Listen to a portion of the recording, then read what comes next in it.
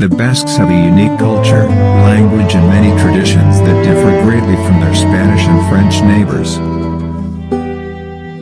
The Basque people lived in a region that stretches between modern-day northern Spain and southern France. They are thought to have descended from Neolithic farmers long before the Roman invasion of the Iberian Peninsula, and they maintained their distinct language, identity, and culture largely due to their geographic isolation. The area in which they live is largely rough, mountainous terrain.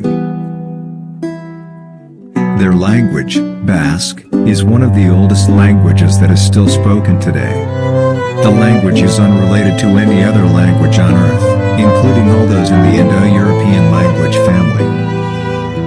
Historians believe it is descended from Aquitani, an ancient language spoken in the region at around 200 BCE.